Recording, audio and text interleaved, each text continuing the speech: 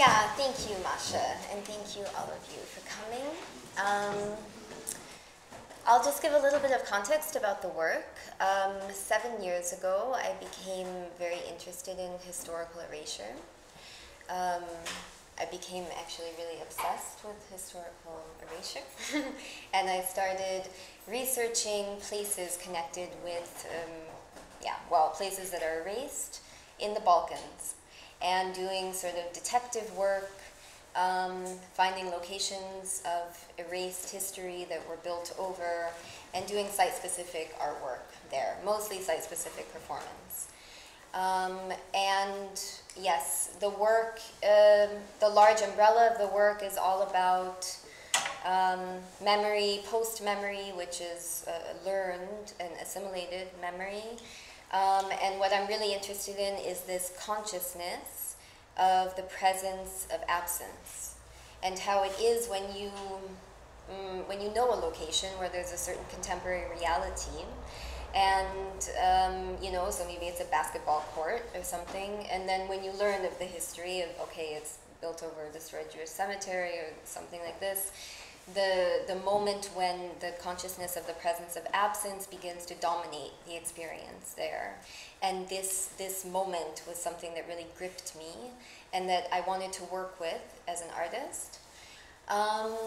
And so the project continued, and over years then I started to become more interested in these really extended geographical spaces that contain trauma in some way, that contain also something that is erased. So the last two performances of the project were both dealing with extended geographical spaces, which I consider to be landscapes of trauma, and the last one, which is sort of like the masterpiece of the project, is this one that we've seen tonight. So to speak about running on empty, as you may have read, basically it deals with the history of the gas van. The gas van was a large van that was used as a mobile gas chamber for a period of about 3 months during the Holocaust in Serbia and in a few other places, like in Latvia and in Poland. It was used, but very rarely. And it was really just a normal van, but they would change the pipe so that the carbon monoxide would go back inside of the enclosed space, and the people inside were exterminated. So it was run every day for a period of 3 months, 2 times per day, and exterminating mostly women and children. And I found the historic route of the van, which is a distance of 15 kilometers, and this is what I run here. At the end of the route, there was a mass grave. And the route itself is something very, very sensitive, because it goes really straight through the center of the city, the center of Belgrade, past also like the main train station. Then it goes, well, now there's like an autobahn, it goes through this, and then it goes into the hills where there's villages outside of Belgrade. But it was always also historically a route that had a lot of witnesses. You know, it was always a congested part of the city. And so with this, I'm using my body to reactivate this historic route, which has been forgotten. And the breath is very important in the work because it deals with the history of suffocation. So I made the decision to run it and also to do no training for the run, so it's really like a shock to the body. And because the breath is so important, then I wanted to excuse me, have everything recorded as much as possible. So I had 2 microphones here recording the breath, and I had 1 microphone here, which was a special microphone to record the muscles, a contact microphone. And I decided to work also with the aesthetic of all of these wires and devices and electronics. Instead of concealing this, I liked very much how it created an aesthetic that was sort of I don't know, I felt like it was a bit violent and it had a sort of brutality to it also, and so I emphasized the aesthetic. I think it makes the body look sort of robotic as well. So this was the performance itself. It was 15 kilometers and it was about a little bit under 2 hours that I ran. The way that it was filmed, I worked with a filmmaker from Romania, Mihai Andrei Leha, and the way that it's shot is basically every step of the project, also with production and post-production, is approached in a very conceptual manner. And the way that it's shot is these very close images, which is like the body, the fragmentation of the body is important. And the very rough, shaky camera, and constant movement, and also with this closeness, I wanted to create a feeling of claustrophobia. Then with the editing, and Branka Pavlovic did the editing, and she's here tonight also. And we decided to work with these 3 different images, because actually there were 3 cameras, and it was shot with a motorbike and a car, and yeah, sometimes being out of the car also. And in the beginning, the idea was to have the 3 cameras always going in real time, and to have all of the footage from each of the cameras, which is why the images were appearing and disappearing. But then in the end, we didn't work with this so precisely, and instead we just worked more aesthetically and intuitively with the images appearing and disappearing at times that are completely unpredictable. It's underlying the idea of fragmentation. And also, yes, that which is unpredictable, which is how memory, and particularly traumatic memory, function. And then with the sound, and Drew, Exil Discount, did the sound design for the project, and he's also here.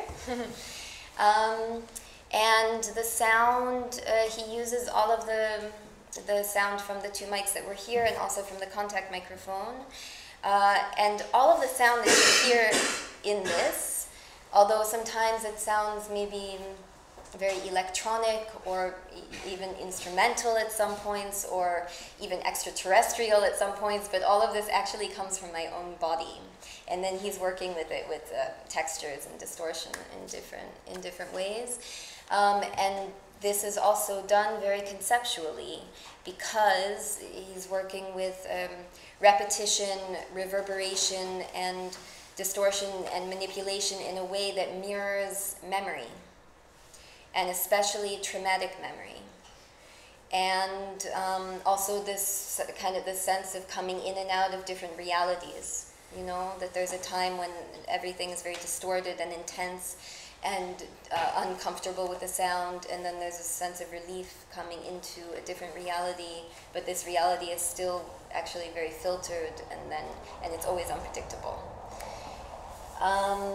So for me, all of these different layers, with the performance itself, with the imagery, and with the sound, it is my hope that it comes together to really create a strong work. And it's my feeling that it is a strong work, actually, that it can be very impactful for promoting, sorry, not promoting, no, provoking.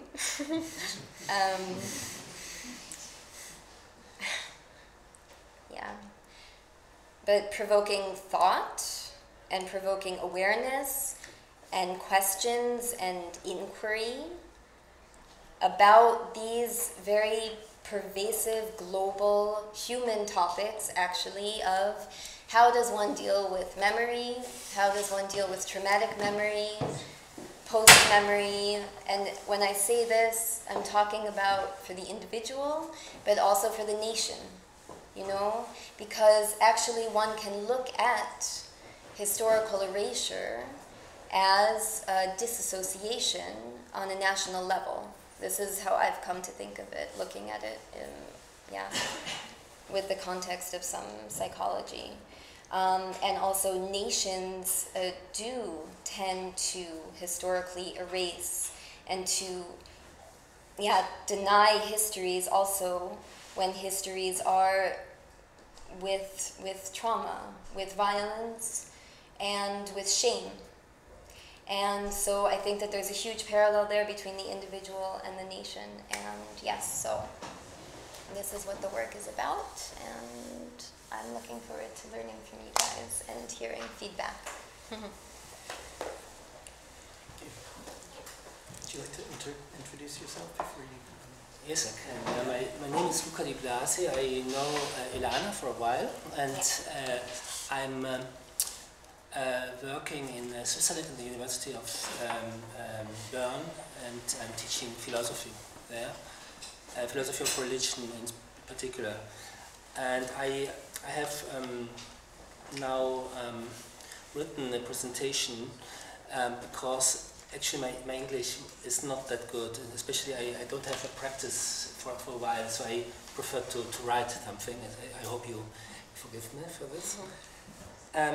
So first of all, I would like to thank Maja for the kind communication and the perfect organization of this event, and I also want to thank the hosting organization here, the Stillpoint Spaces Berlin. I'm the first time here, so I'm glad to be here the first time and to learn more about this institution. A few months ago, I met Elana on the occasion of an exhibition. We discovered that we both had been dealing with similar questions, similar landscapes of trauma, and this evolved in the idea of this talk, or in the invitation to this talk, to this presentation. Initially, I planned to refer briefly to running on empty in order then to speak about my own ideas regarding this question I was concerned with, the traumatic and political dimensions of the so-called collective guilt. However, after I got the link to her film, I was more and more involved in it, so that now it is almost the opposite. I will be speaking mainly about her fascinating work and put aside most of the ideas I originally wanted to present. This is also a mistake in a certain sense, because after she talked to you, you have now certain ideas of the artist, which is of course a very authoritative voice. But I tried to give an interpretation somehow without any further information, so we didn't talk about the film very much, actually, or almost nothing. So I watched the film as someone who knows basically nothing about it, beside the information of the short information you gave already in advance. At first glance, the work Running on Empty seems to show a somehow unusual jogger dressed in black, strangely wired and holding a big or a strange microphone in her hand, running through unfamiliar urban and suburban surroundings. Already the often shaky pictures from a hand camera, however, the abrupt and unpredictable change between one or of the three screens, the contrast between the intimate closeness of the breathing and the visual distance and limited visibility of the runner, the uncomfortable traffic noise and other disturbing and not easily identifiable sounds, the abrupt interruptions of the video and, at least once, of the soundtrack, the vulnerability of the young woman in sometimes lonely and sometimes even desolate suburban areas, all this would in itself be sufficient to provoke not only many questions but also a constant subliminal suspense and unease. But all these different elements are intensified or amplified through the historical layer that the work description evokes, the gas vans used by Nazi Germany in Romania in 1942 to kill mainly women and children, and all the horrible association accompanying this atrocity. In consequence, many dense and stressful associations emerge.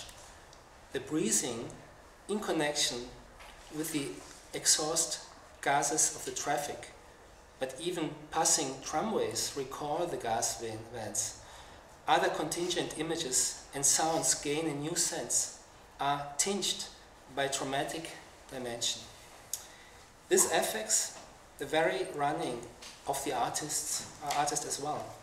We try to understand it accordingly as a search for hidden traces of the past, or as an attempt to run away, something also indicated by the title of the work.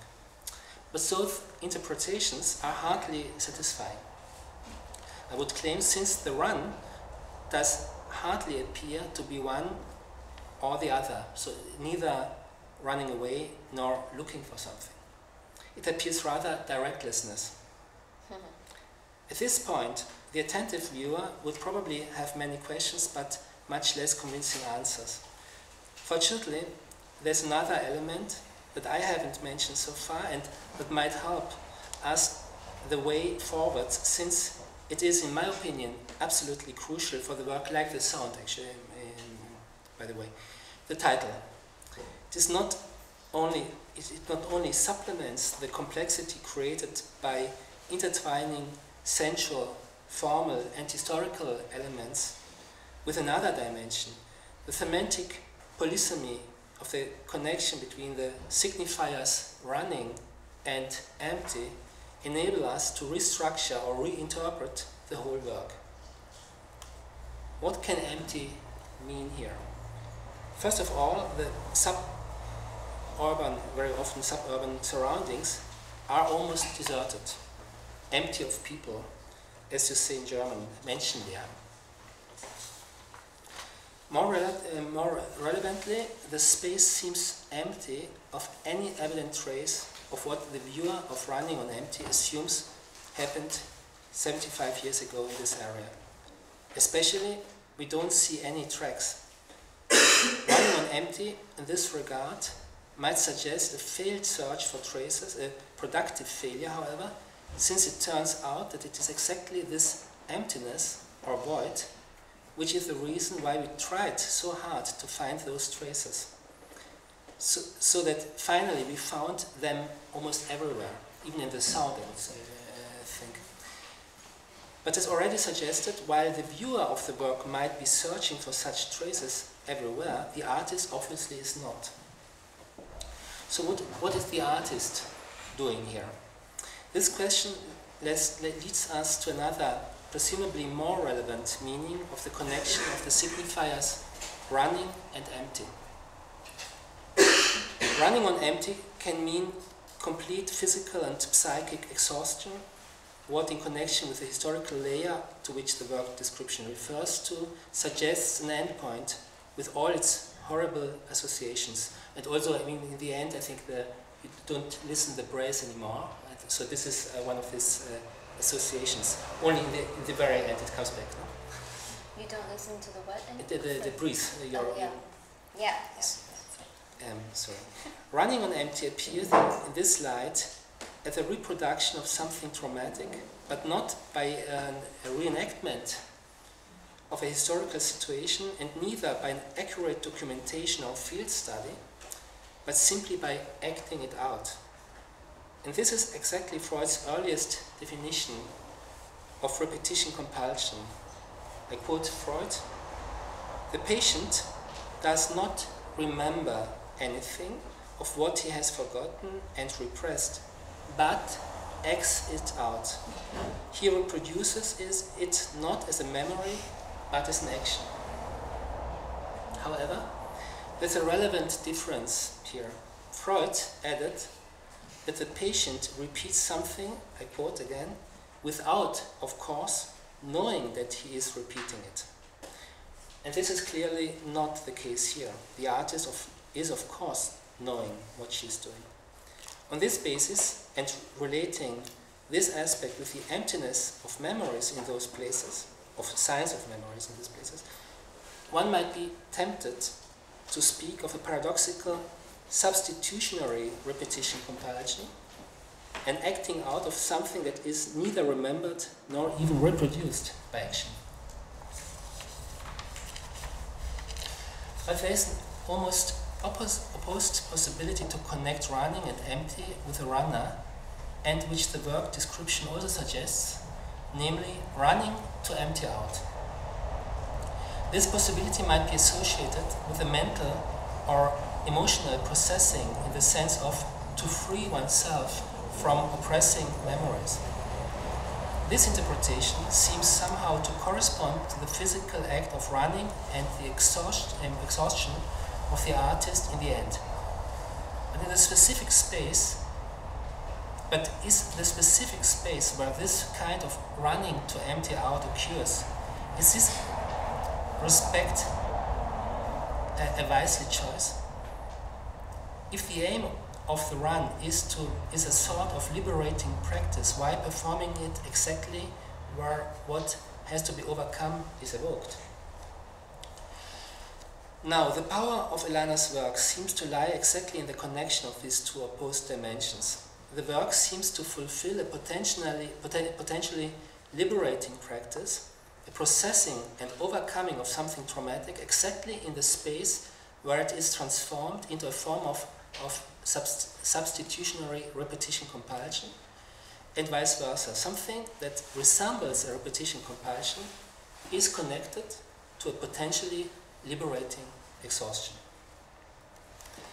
But I'm still not satisfied with this interpretation. The artist, after all, is neither driven by repetition compulsion, as already said before, nor does she seem to be liberated in the end. She's exhausted, yes, but not in another way as a jogger would be after running a long period of time. I would therefore suggest that we have to make a last step in order to discover another and perhaps most important layer, and I would like to approach it by taking distance for a moment from Elana's work and making a detour through Germany's post-Holocaust commemorative culture. In the literature, different phases are normally distinguished.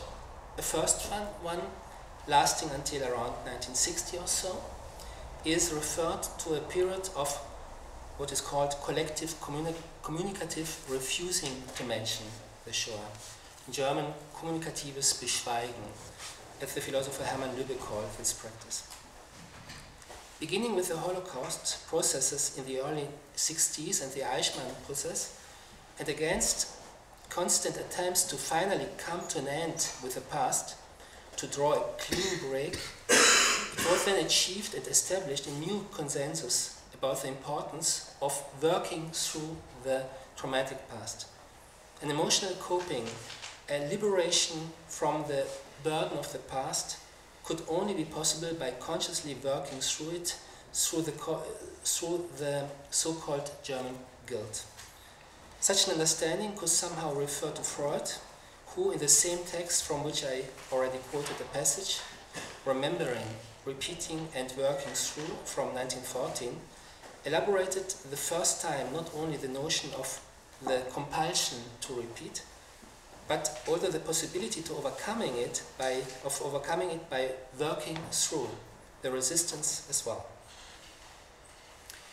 Starting in the mid-80s or so, this model was gradually replaced by another one that might last until now and that is often referred to as Vergangenheitsbewahrung, the preservation of memory. This might be described as a conservative term insofar as memory or the past does appear not so much as something that should be repressed, forgotten, or overcome by working through its traumatic aspects, but that should be preserved. This change can be associated with a sentence of the legendary founder of Hasidic Judaism, Baal Shem Tov, and I quote, "In remembrance lies the secret to redemption." This was a key sentence of a famous speech by the former German President Richard von Weizsäcker in 1985, this speech that ushered in the new phase of preservation of the past. Here, two conflicting dimensions of Elana's work I was mentioning before, a sort of repetition compulsion of the past and an attempt of liberation from the same past, seem to reappear in a new form and not only interconnected but even reconciled. What appeared to be an oppressing compulsion, the compulsion to remember, the obstacle for a liberation, turns out to be the liberating practice itself. Philosophically speaking, the contradiction is resolved not by a higher synthesis, but by a new interpretation and affirmation of remembrance of what seemed to be the opposite of liberation.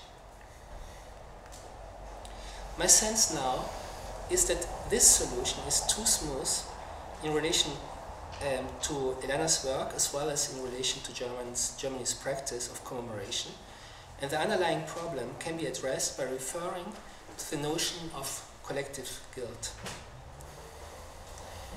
Against some historians who claimed that the topos of collective guilt was a paranoid projection of right-wing extremists, Aleida Assmann, who is one major expert in the investigation of Germany's collective memory after 1945, claimed almost 20 years ago that the persistence of this topos in Germany's collective memory can be explained by the fact that it was based on a real historical experience.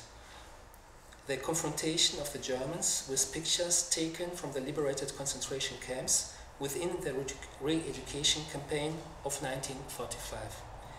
The pictures were inscribed with the words, "This is your guilt."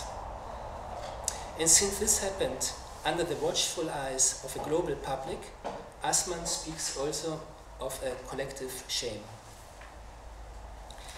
This accusation of a collective guilt has been overcome, according to Assmann, by an internalization into the form, "This is our guilt." By this internalization, which of course didn't occur immediately but lasted for decades, the trauma of collective guilt, the word of Assmann, was resolved and became part of the political self-determination of the German nation. If we now relate this to what was said earlier, we can assume that this overcoming of the accusation of collective guilt by internalizing it was the very condition of possibility of the ongoing preservation of memory. Germany could give up the idea of overcoming the traumatic memories exactly in the very moment when it overcame its traumatic dimension through internalization. This would explain why the outlook of a never-ending commemoration could become acceptable and advance to the consensual way of dealing with the past in Germany. But if this is the case, the following question arises. What distinguishes an eternal remembrance from an empty ritual? Disconnected from the idea of coping, from running it out, since the trauma was allegedly overcome by internalization, what prevents this practice of commemoration to become an empty ritual? Shall we assume that this is what the work wants to criticize, your work? After all, the runner was neither looking for something nor fleeing something. She didn't find anything and nothing really happened during and after the run, besides the fact that she was physically a little bit exhausted. Her running, in this sense, was running empty. But I don't think that this is a satisfying interpretation, given the charged associations the work is able to provide. And so if we connect both aspects, the running empty of the artist and the loaded associations it brings out, we might reach a more satisfying interpretation. According to it, and with this I shall conclude, running on empty works exactly on two different levels, but not the ones mentioned earlier, a traumatic one of compulsion to repeat and a liberating one, but on two different ones, the level of the viewer and the level of the performer. There are basically two films which are simultaneously proceeding. The individual inner films of the viewers, in which they are confronted with their abysmal associations, with the continued effects of a traumatic history. And there's the real film of the artist, where it turns out that objectively nothing really happened, where the artist was running empty. And thereby, Elana also demonstrates that empty rituals are not necessarily empty, that rituals perhaps become empty only as long as they are not empty enough. Thank you.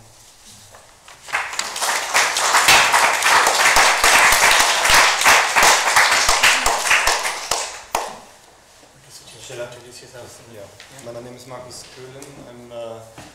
I'm working as a psychoanalyst in Berlin and in New York. And the position of the analyst in relation to artwork is a very complicated one, a very uncomfortable one, actually, because one risks of slipping into an interpretation.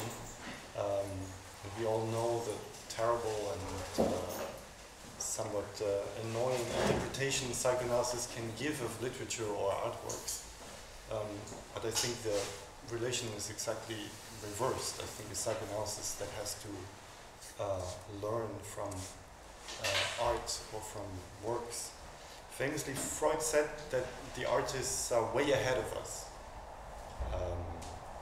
And with all what happened in the 20th century and what separates us from the time in which Freud formulated this sentence, and with your work present, I'm not so sure anymore whether the artist is really ahead of us, is maybe running ahead of us, is running away from us, and we cannot catch her anymore. I think the relation between art and psychoanalysis is one of dissociation, and I think we have to think this dissociation and this impossibility of grasping what is running away from us, what is slipping away from us in the work, or with the work, or thanks to the work. So I would like to emphasize something of the order of separation, of division, of disjunction, of lack of synthesis. And I have to voice my aversion to the term trauma. I cannot say it differently, it's a bit crude, but it's also in the vocabulary that we are using. I have erased it from my vocabulary in clinical work and also in theoretical work.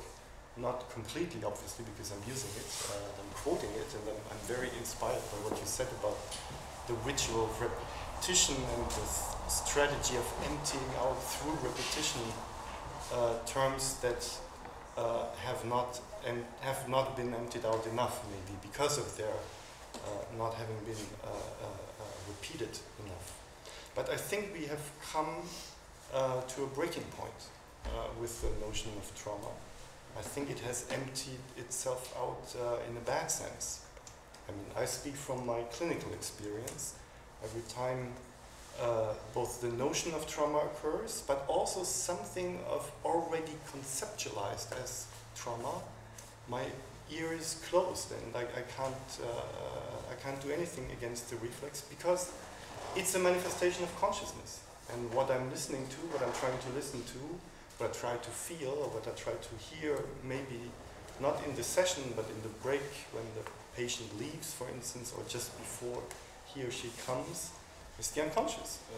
And the unconscious has taken, since the events of the 20th century, certainly a different form. It is no longer that which might occur in consciousness, it's that which occurs maybe in the gaps of collective work. This is why I think it's very important to have several voices speak here, not exactly at the same time, but almost at the same time, at the same place. Like we have several images at the same time. We have 3 images and we have 6 that are not there, potentially there as indicated by the space, and constantly being filled in with what you call the inner film. And I think this is the dimension of the work. Somehow there is no manifestation of memory, I think. It's not, you already said it conceptually, what I'm going to repeat. It was exactly my feeling of watching the movie, artificially suspending the knowledge I had, dissociating what I knew and just watching it. as if I could do that, which of course is an artificial construction, because I knew what the conceptual framework was. And I must say, again, it might sound crude, I enjoyed watching it. There was a lot of textuality, there was a lot of sensuality. It's not without eroticism. It's vital, as you said. It's the creation of something uncanny of the order of a life form, which does not come to its fruition, it does not come to its full development. It's something of a creature that is emptied out before even being born, but nevertheless there. Nevertheless, it is insisting as this running being. And I was remembered of a psychoanalytic author who has been the inspirator for many discourses on trauma, Sándor Ferenczi, who wrote in 1915 when he was stationed somewhere in war space. He was too old to be a soldier and he was a doctor, so they put him in a place to guard and watch the dismembered ones that would come back from the fields. And he translated Freud's theory of sexuality into Hungarian and developed a strange speculation of natural history. And he became later, as I said, one of those analysts who developed the notion of trauma very prominently. But what he means with trauma is of the order of a catastrophe. This is a concurrent term actually in his work. And this is maybe a term one can think about more in relation also to this work than the term trauma, because I have problems finding the wound and the key to healing. I'm like you, I struggle with the whole disposition of these, the images, the terms, and you manage to zigzag through it historically, and psychoanalytically I would place the dimension of the work somehow between catastrophe, and catastrophe means the collapse of the possibility of distinction between the historical dimension of what we call historical in the sense of human history on the one hand, and natural history, the catastrophe, the falling out of the body, or the falling out of the organism onto the earth, or out of the womb, or on the ground, or on the couch, or in tears, or in decomposition, or into death.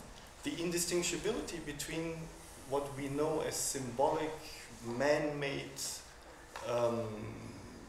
history on the one hand, and a dimension which is not biological, but a dimension for which psychoanalysis was invented as this strange connection and disconnection between the work, the terrible work of the humans on the one hand, and their being completely subjected to nature on the other hand. Catastrophe would be a term for this. And on the other hand, there is no healing.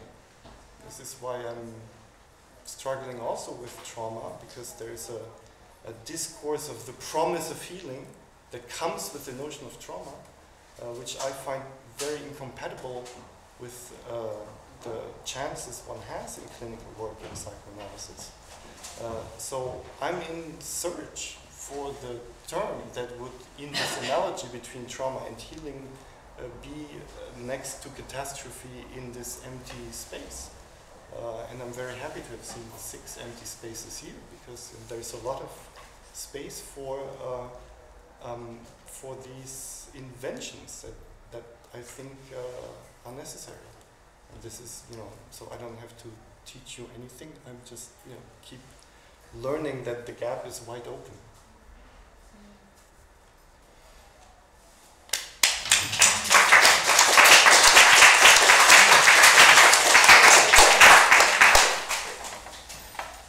Hi, my name is Balick. I'm a relational psychotherapist. I'm also the director of Stillpoint Spaces over in London. When we discussed how we would structure today, which I probably should have said at the beginning rather than at this point, is that each of the 3 here would have something to say for about 20 minutes, and then I would magically come up with a series of themes to feed back to them that were resonant amongst each other, and then we'd have a little conversation and then open it up to the audience. It was a rather inflated and narcissistic task to think that I could do that well, and I've been scribbling away. You may have seen a series of themes. So I'm going to free associate a little bit, and then offer those free associations back, which I hope will resonate across all three of you. Just some of the concepts that arose that opened up something for me was this idea about erased history, which provoked questions around, well, who erased it? Was it politically erased or personally erased, or was it a defensive erasure in a sense, purposeful or unconsciously defensive? Ideas of psychogeography, trauma and against trauma, catastrophe. Witness came up quite a bit. We all became implicated as witnesses to something, which I think is also quite interesting. Reactivation. The aesthetics of technology on one hand, breath, suffocation. Memory, again and again, the process of memory. What is memory? Whose memory? And who's producing the narrative? And then we have ideas of narrative, and we have ideas of interpretation of narratives, which made me think of the distinction between content and process. So we have a content narrative of the historical story, and then we have some kind of undigested experience, which some will think of as trauma, and I think you have a different perspective on that. It struck me also in the imagery that we're talking about the lesser known pieces of the Holocaust, in a sense. We have inherited stories of Poland and Germany and camps and trains, but not so much the vans. So there's also a piece of the known history that gets erased in that. What made me interested, and I'm going to finish in just a second, but what made me interested is the responses. So we have your experience, Elana, and then we have these responses which come from both a trying to understand and also an acknowledgement of that unconscious, ungraspable part. And I'm thinking of the relational paper by Jessica Benjamin called Beyond Doer and Done To, and what happens when you get past this back and forth, back and forth, back and forth. And I thought your history was very interesting in that. You know, first it's forgotten, and then it's brought back, and then it's preserved. But is that a dyadic back and forth thing? And is there something about this presentation that goes beyond doer and done to? It doesn't address either. It just happens there. My hope is that that's a kind of a working through that comes in laterally, rather than engaging directly with the material, which speaks to process for me. So that's a kind of confused rain shower of themes, and I wonder if either of you either want to respond to some of those, respond to each other, or if there's something that emerged from your own experience of listening to each other that has nothing to do with what I've just said that you would like to speak about. I have a question. Do you guys think that art is an expression of the unconscious? Because if art is an expression of the unconscious, I think it's a production of the unconscious. Or it throws the unconscious outside. Which does not mean that it was there before. But the unconscious wouldn't be there without its production. So I think art forces something that is at the heart of the paradoxical or even operatic logic of the unconscious, that it is not where it is. So it's being produced as if it were an invention, but once it is invented, you can only think of it as having been there before. So, and this is what you have to maintain in clinical work constantly. And I think the art does that in forms that are faster, different, more sensual, less conceptual, more conceptual than what analytic work struggles with. So it kind of, I always feel, especially an incredibly strong work like yours, kind of gives a strange body to the disincarnated unconscious. yeah, It produces somehow an amoeba-like creature that kind of moves in space and allows to to touch on something of the unconscious, which in the analytic work one is not able to do in the same way, but which nourishes the analytical work. Yeah. Okay, yeah, this is how I feel also, is that I feel like I learn something about my unconscious through my work or I'm also in psychotherapy, you know, psychoanalysis. And I would even say, yeah. I'm sorry, but I would say you make your unconscious, you produce your unconscious, you create your unconscious. It's not in the production of artwork. Yes. I mean, yeah, but oftentimes it happens without having any idea what you're doing. You know, so it can be intellectualized and understood maybe later, but I think that it can just sort of be this like expression of something that actually has a huge meaning that you don't understand until later. You know, so that this is why for some reason the word production doesn't sound quite fitting to me, because it can be something that's produced just out of intuition that you have no idea what you're doing actually, you know. And so with that idea is actually why I would how I would think about these comments that you guys have made, that it's not compulsive repetition, or that there is no memory, or that there is no trauma, or you know what I mean? Because actually it can be, you know, it can be a kind of unconscious manifestation of it through the work, you know. It can be actually, for example, I will give one example in case this is not clear. I'm very attracted to this aesthetic of lines, you know, and I have this lines. And when I was very affected by doing this very intense work in the Balkans, especially working with, landscapes of trauma, like I said, but also in the midst of ethnic conflict, working between Belgrade and Pristina, and feeling sort of ripped apart by the two sides. And I created a work where I carved a barcode into my chest with a razor blade. And the marks are still there forever, they're part of me.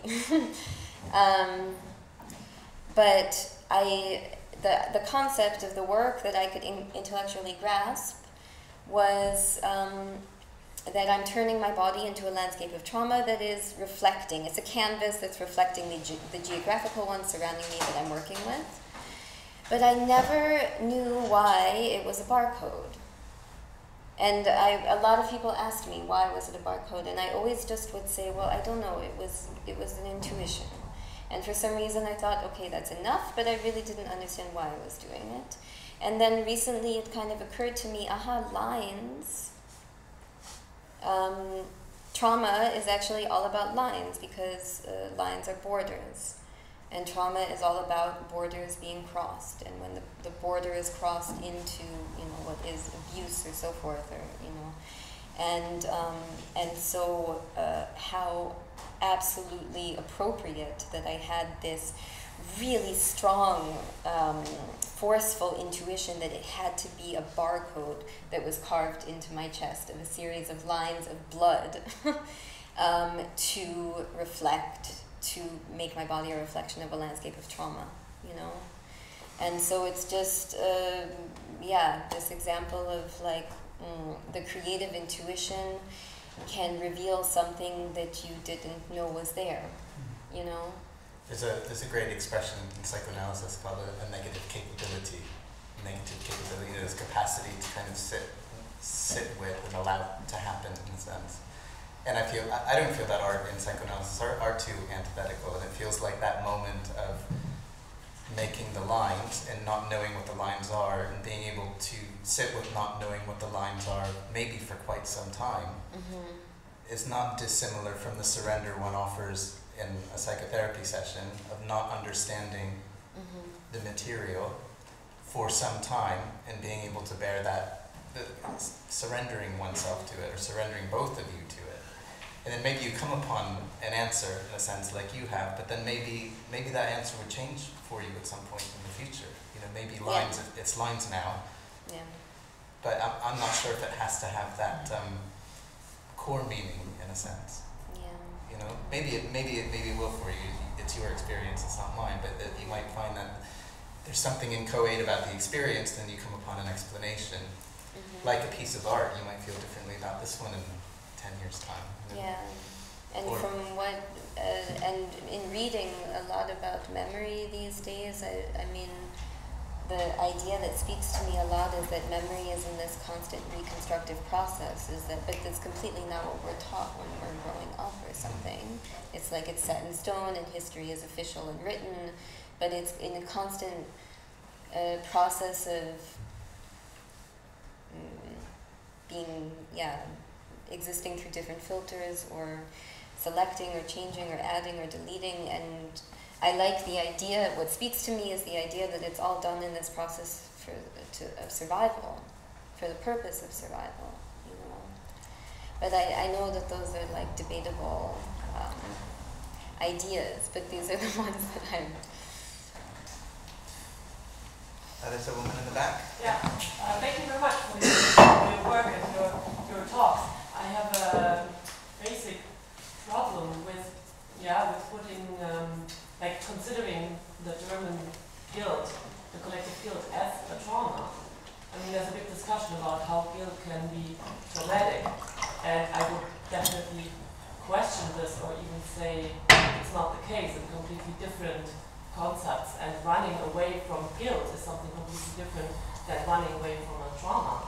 So I find this very problematic, that we take it as the same, which I think is definitely not. There have been many studies made that guilt can be traumatic, especially for the Nazi perpetrators and stuff. So I would like to bring this in the discussion to make this very important distinction in also for the work, because it makes such a difference to why she's running, or what she's running away from. So I find that a bit problematic. Can I? Please. Your question points to one of the places from which I have a problem with the term trauma. I'm sorry, I find it outrageous to call yourself traumatized by being shown pictures of concentration camps. I think it's psychologically, historically, politically wrong. I think it's not a precise use of the term trauma. It's certainly terrible or injuring or narcissistic, difficult to bear, but it's not a traumatization. The traumatization is a disruption of the very structure that has been there before, or we call it psychic structure. It's a disruption of the structure that was in place before this event happened, which will never be recapitulated. You will never, with memory or work, come back to the place where you were before this trauma happened. This is why it insists, this is why it has to do with running, with strange sounds, with strange images, with disjunction. There is no healing from trauma. So you have a notion of trauma. The notion of trauma is, I would say, a notion of trauma, if you really want to make it hurtful also, it makes you think, it makes you also work clinically, then it is the impossibility of memory, of repetition, and of working through. It's that which insists, despite all the possibilities of imagining, of coming back to a time or a space that was before or outside of this traumatization. So this is why art is important, because it throws it out there. This is a piece of trauma, but we don't know who's traumatized. It's a traumatization for another, which is also important. The trauma is the other. I think the appropriation of the Germans of the term trauma is outrageous. It's completely outrageous. I find it. And already the term outrageous, isn't it already a kind of psychic? But there's something here going on, no?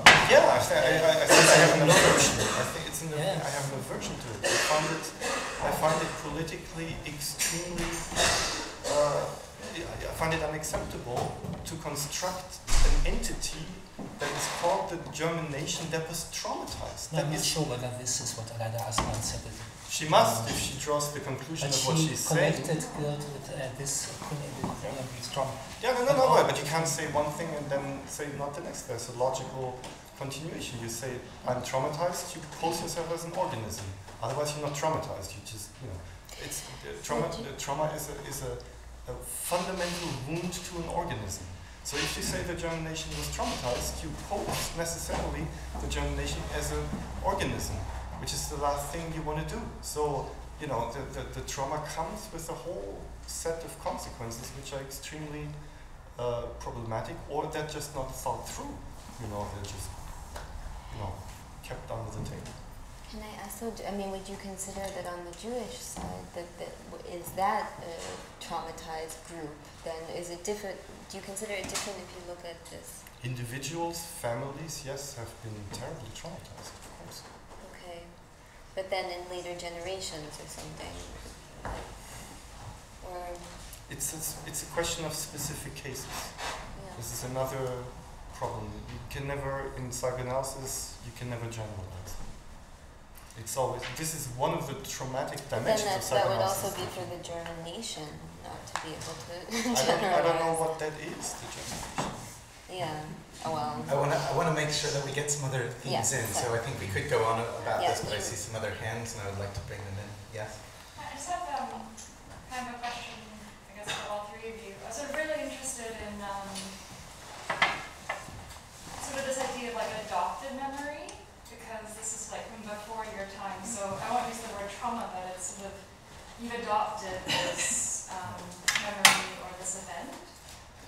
And then, yeah, it's just like, I'm very curious because of how maybe adopting a memory can allow us to have permission to just do our biological impulses.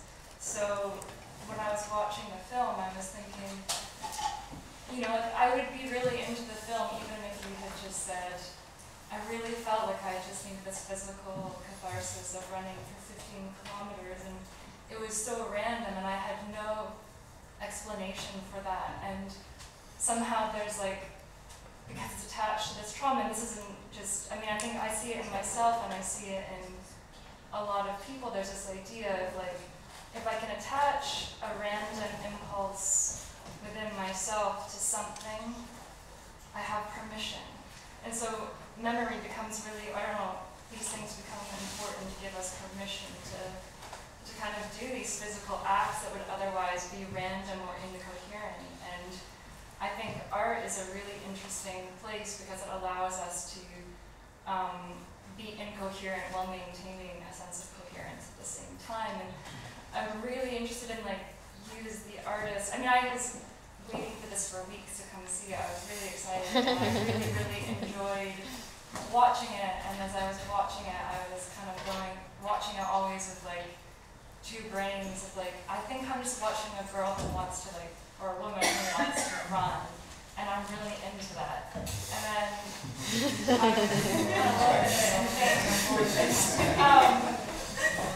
you know, and then I would think, oh, okay, but there's also this historical narrative, and I was thinking like, maybe that's really, really important because without that memory, this woman wouldn't have the galvanizing force to allow her to run and convince, like, you know, like if you were to go to say to a sound editor and a film producer and, or, you know, I want to make this film if I just want to run 15 kilometers with no training and see what happens. Like, would people maybe not support you, but if you can adopt a memory, will they support you? And I'm not making a position either way. I'm just really curious to hear more about you as the artist and maybe like, I don't know, this is just for discussion. So that's what I was thinking of when I was watching it, and I really, really enjoyed it.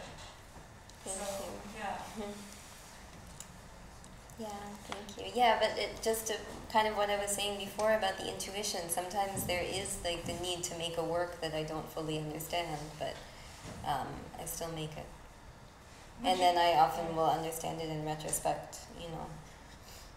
How would you feel about making a work if it wasn't attached to like like the borders, like you're talking about the importance of lines and the way that trauma can like kind of delineate a space.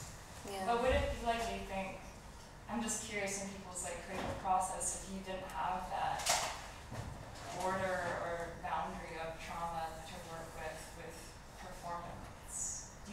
Well, I always have different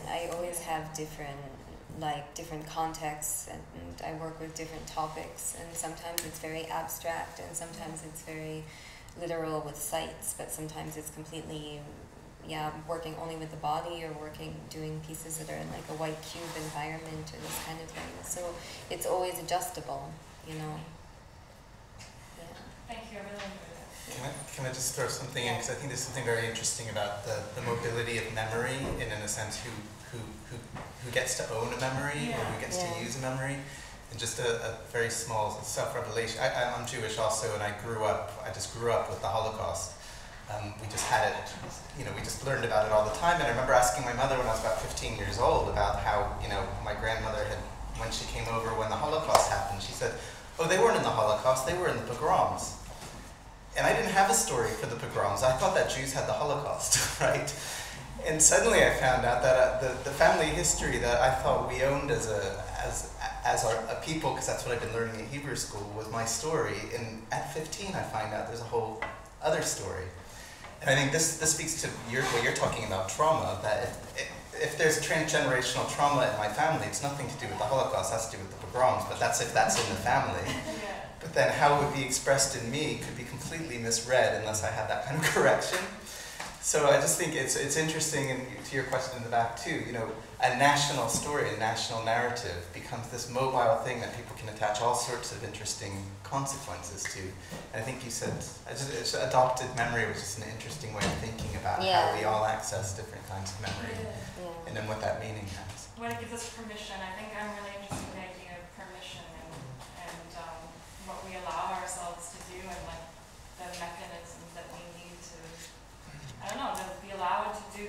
I really like you're talking almost like the kind of biological eroticism of the film. Like there's something just so biologically appealing about it, and this kind of restful about hearing your vital rhythms, the rhythms of your muscles and your lungs and your diaphragm.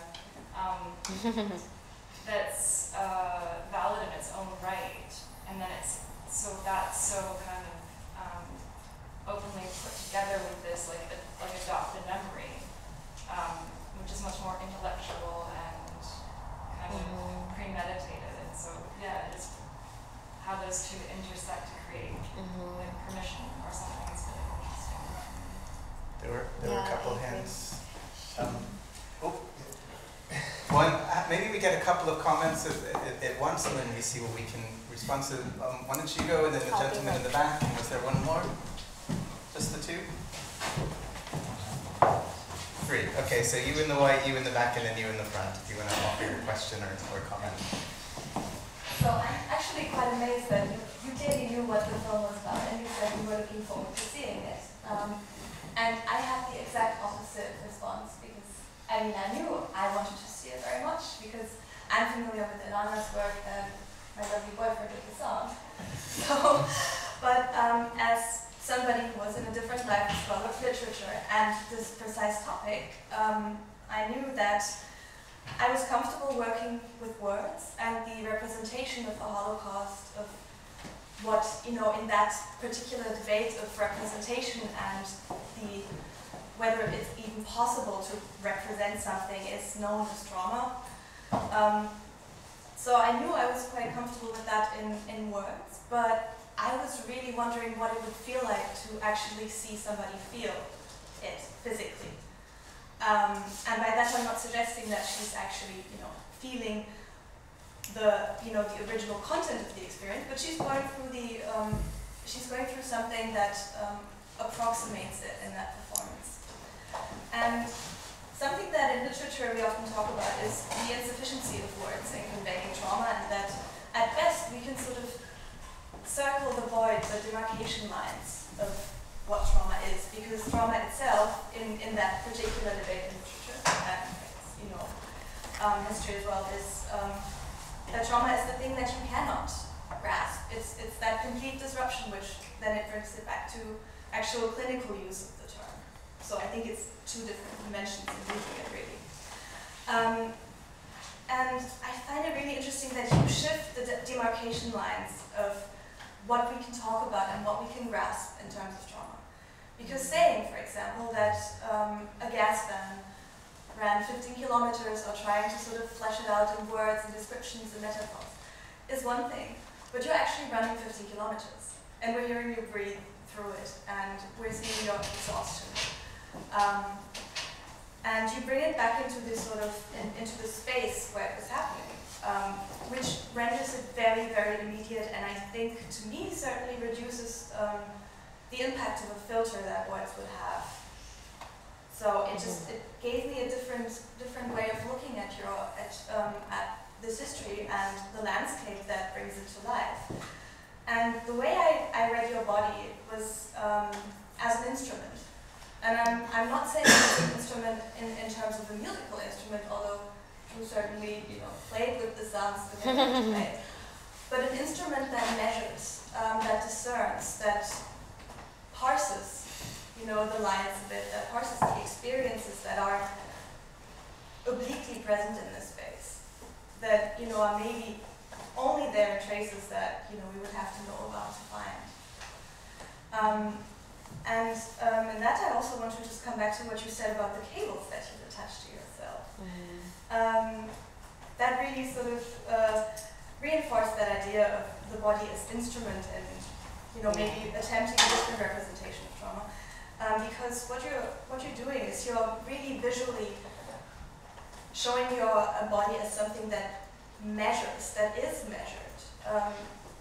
Sort of the instrument of modernism as it is, the context in which the Holocaust happened, if anybody's familiar with Adorno, which I assume most people are, the sort of dialectic of the Enlightenment being that, on the one hand, modernity can give us, useful ways of categorizing things in science, but it can also turn the other way. And the drive to measure, to categorize, can also lead to genocide. So, I find that just an interesting sort of meta-comment on the general thing. In any case, yes, I will stop talking about it, but I'm really, really glad to have seen it, even though I was sort of dreading it, because I wasn't sure what impact it would have on me, because I knew I wouldn't have that distance. And I'm glad that you feel it this way, that it's sort of, that it's, you said something about it's going where words can't, or something like this. And that's exactly how I feel too.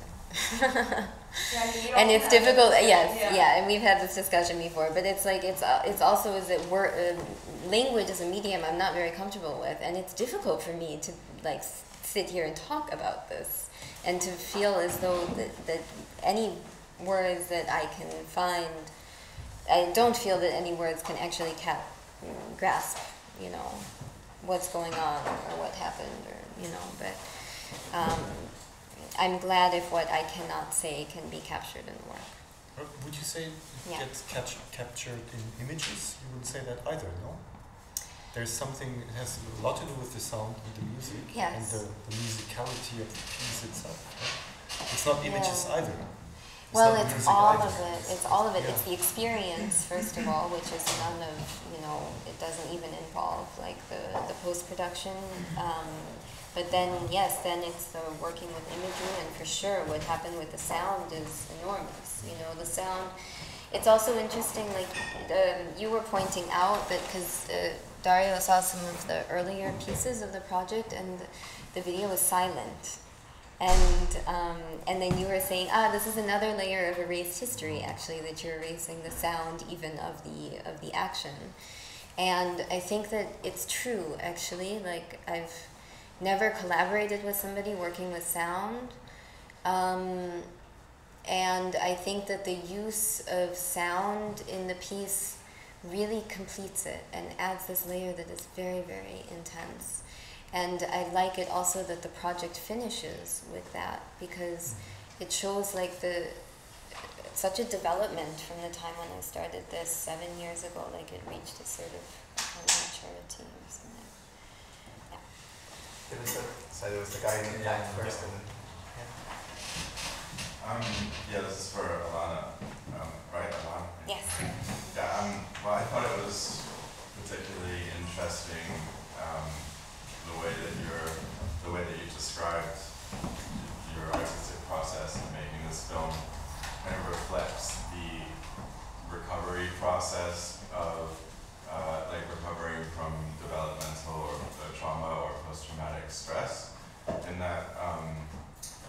basically like, and also talking about memory, like traumatic memory is often fragmented and image-based as opposed to narrative-based.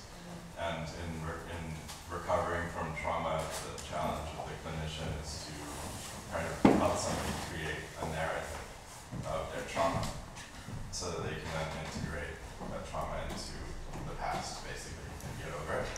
And I thought, so you saying that you kind of had this impulse to, your artistic process is having impulses that you don't completely understand, and then you kind of like let them out and then see what happens. That kind of reflects this image-based memory that's nonsensical. So I thought that was really interesting. And so then my question is basically like, since you have done this project, what are your, or have you had any retrospective realizations that you were saying, like the one that you had about in your chest? Yeah, for sure.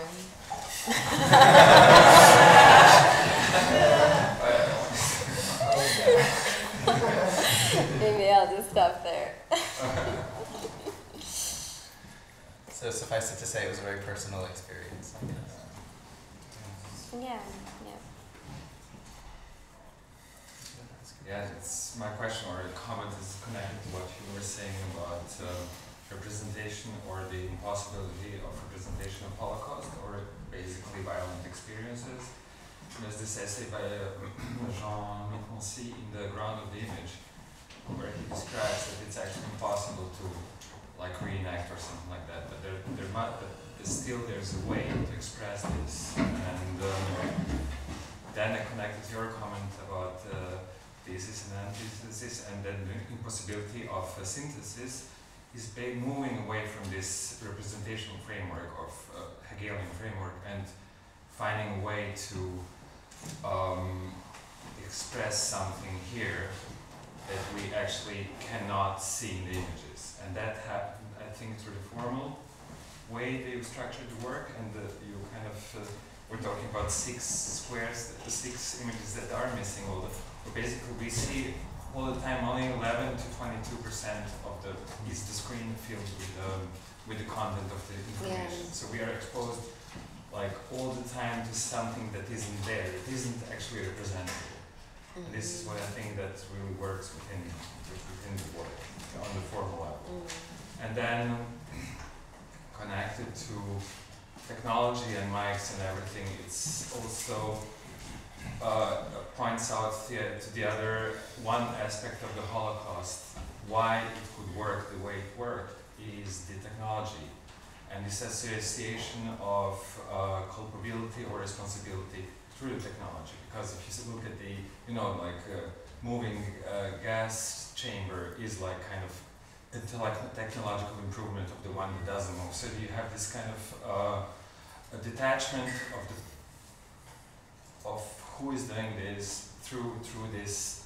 Okay, this is the thing. This is how it works. But there's no like human. Somehow the human agency has been suspended. So in order for this to work, and this technological that you're showing is making this connection to that. Yeah, that's true. Yeah, maybe this is actually the reason why I like the robotic aesthetic. I think we'll take one more question and then we're out of time. Yeah. Actually, I'm very interested on this psychoanalysis aspect of this work. I kind of agree with you that you said this work is not really a question about recalling the trauma, because as far as we know through the pamphlet and your explanation, you have no direct experience with the Holocaust and this gas chamber. And not a family member, not yourself, you're not directly connected to this experience. For me, it's more about relieving the pain of others, like the people who suffer through these 15 kilometers till they actually lose their life. You kind of, through this act of running, you just relieve the pain that people actually, the experience that they went through through this distance. So for me, it's like, when I look at it, it's kind of like a masochistic action too, because it's you said that you have no training, so it's like a very far distance. So kind of you put your physical, bodily capability into question, you know, you push your limits. So for me, it's kind of like I don't know if it's the right term or not, but I feel like it's a kind of masochistic act that you push yourself physically, considering that what you said about the other project that you actually resolved with. So I'm kind of interested from everyone to hear about this this aspect of the work. Yeah, it's a lot of, in a lot of performances that I do, basically in everything that I do, well, yeah, but no, a lot. What's really important is pushing the limitations of the body and of the mind, and finding out where are one's borders, and oftentimes, like, you actually have much more strength or capacity than you're even capable of. Than you realize, you know, you're capable of so much more than you realize. But actually pushing oneself to the limits and then finding out what lies on the other side is something that's really powerful in durational performance work. And this is a term in the performance art world, is durational performance, which is where you push these, you know, capacities. And yeah, because finding out what lies on the other side and using the body as an instrument in this way, it can be really transformational, you know, for the performer, but also for those who are interacting with it. And just about this idea of, I mean, the reason why I keep repeating post-memory is exactly because it's this idea of learned memories, you know. And like I mean, I am a Jew, and I did have some family involved in the Holocaust. I don't really think it's that relevant, but yeah, there is this. But I certainly am frustrated by also being like labeled a Jewish artist making work about the Holocaust, because this is really a human topic. Yeah, but this is yeah, with learned, like these memories that can be learned also through generations, traumas. I mean, I'm sorry to keep saying it, but it's traumatic memories, for example, in Jewish families that are like. So you learn it through the generations, and it is assimilated, but this is a question actually I even wanted to ask you from the beginning, but then we got to so many other topics, is really that because memory is this reconstructive process, is like, when can one even differentiate sometimes? When it's post-memory or real memory, you know? And in the experience of psychoanalysis, when you're looking at, you know, early childhood or analyzing dreams or something, it often becomes so blurry. You don't know where is real memory or where is an assimilated one, or what was the word, an adopted one, somebody else said, or happening in the realm of sleep, or all of these things are so slippery, actually. And as an artist, I find it actually interesting to work with this slipperiness, not to necessarily go for precision, but just to work about the ambiguity of this, you know? I think we're very ill-equipped for truth. Our first perception is hallucination. So this is why we're obsessed with truth and the construction of props that allow us to speak of something that is beyond the narcissistic, immanent, hallucinatory, contained, primordial process of which we will never get out of. And I think what you do is, a term that came to mind in this exchange is elasticity, which is an image or a term for the drive. You know, we think of the drive more as a force or a push or something that pushes forward.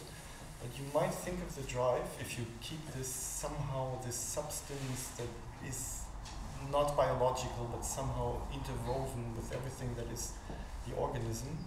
If you think of the drive as elasticity and the testing of elasticity, you come to something that is, I think, again, is similar between artwork and clinical experience. What you do is you try to stretch as much as possible an elastic material to the point it might break, but then it doesn't, because it continues somewhere. Or it does. Yeah. Yeah, and then it is picked up somewhere else. But this fragmented, rubbery, elasticity is a strong image for for what we call the drive. And then it's no longer a question whether it's inside or outside, or whether it's organic or not organic, because it's in the manifestation of itself. And it needs many. It's never individual process. It needs many, and it messes up all the categories between images and not images, words, not words, truth, fiction. It becomes its own thing, and I think this is where you push us to, where it becomes unbearable. I agree with you. The combination of the pleasure of running with the reenactment of trauma is scandalous. It's a kind of enjoyment that is hard to bear. But I mean that's where it goes to the maybe something traumatic, maybe something hurtful, maybe something unbearable. I'm afraid we're beyond that time, and I just thought I wanted to give Luca a chance if you had any final thoughts. Not a thought actually, but a question, because I I underlined the importance of the title, and now I was curious. Is it your title, or how did it come? How did it? Yeah, it's mine. And I found out that there's a song. Also, there's a rock song from the '70s called "Running on Empty." Yeah, It's really so decided this guy has a new music video.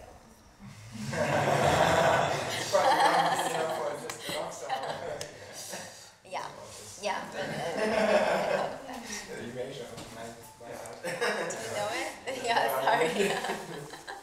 They'll be competing for likes on YouTube. A big thank you to our artists and our panelists. Thank you very much, and I think we need to give them.